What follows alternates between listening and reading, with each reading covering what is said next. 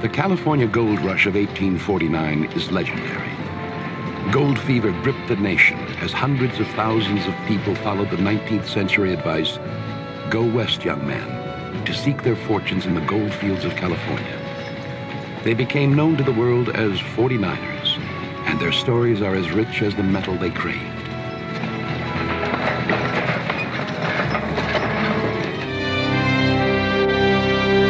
It was the most famous gold find in history. In 1848, a chance discovery near a sawmill along the American River launched a human stampede that would transform America forever.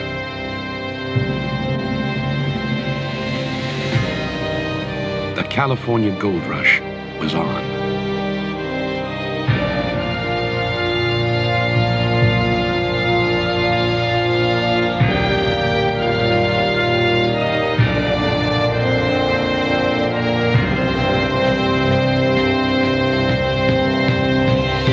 Hundreds of thousands of men, women, and children, with little or no experience, risked everything for a golden dream.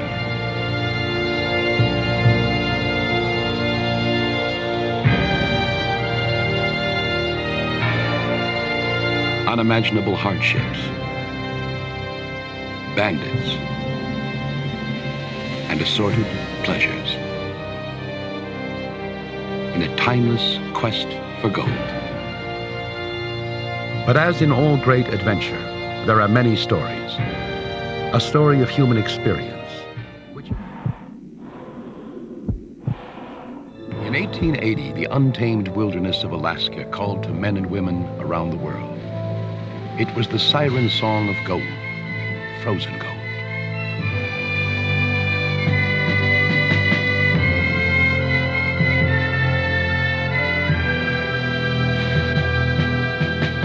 Nearly 30 years after the California gold rush, a new golden thread, which eventually led over the Chilkoot Trail and down to the Klondike, guided thousands of fortune hunters to America's Northwest Territory.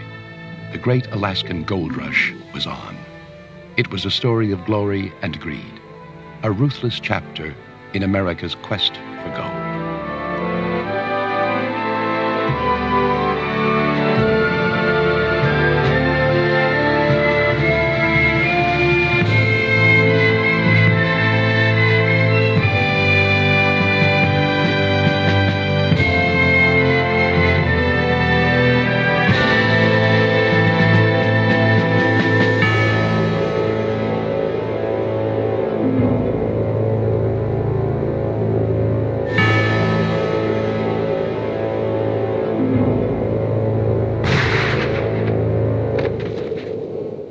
One famous Klondike story inspired Charlie Chaplin's film, The Gold Rush. Okay, is it ready? Just about. The temperature was 40 degrees below. Walled into a cabin, Stringer decided to boil his seal skin and his friend's walrus boots.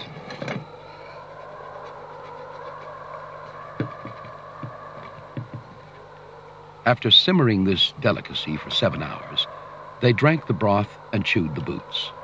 In Stringer's words, the boots were tough and stringy, but palatable.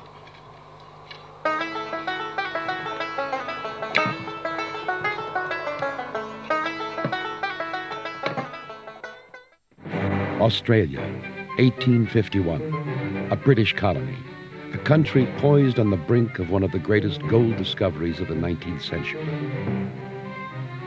Veteran prospectors exposed to the San Francisco gold stampede of 1849 came home armed with know-how and experience. They were convinced their Australian homeland also contained gold, and they were determined to find it. A single strike in New South Wales would eventually unlock the floodgates. Soon, thousands converged upon the new gold fields. But discontent, like the glimmering gold, simmered beneath the surface. According to Holdham's official report, 12 other soldiers had been wounded in the attack on the Eureka Stockade. Many of the defenders had also been wounded. 30 were killed. Ferguson commented, "The most exciting time I had ever witnessed. A hand-to-hand fight. The soldiers were in among us. Laylor was shot in the arm, and before we were through had fainted from loss of blood.